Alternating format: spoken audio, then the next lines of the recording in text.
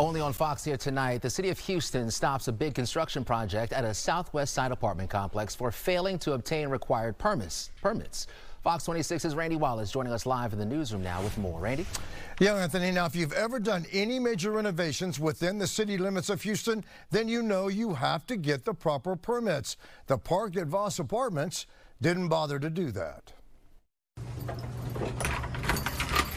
Last Monday, Alex San Martin and dozens of other residents at Park at Voss Apartments, 2424 South Voss Road, were told they would have no water last Wednesday through Friday. How am I supposed to take a shower, brush my teeth? Alex says he booked a motel room for the 3 waterless days.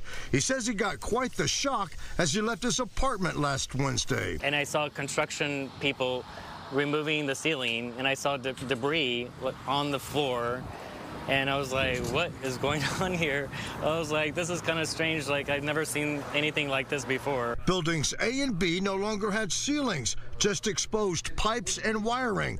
It didn't look safe to Alex. Hypothetically, if somebody's, acting foolish or not very smart, and they could just go up and cut the wires, and all these wires are connected to like each apartment unit. Alex decided to call Houston's helpline, 311. Code Enforcement Department, City Inspector Mr. Lopez called me that afternoon. Turns out Park at Voss didn't get permits for the work. Now this orange code enforcement letter is taped on the leasing office door. It says the work must stop and can't continue until required permits can be obtained. Disappointing.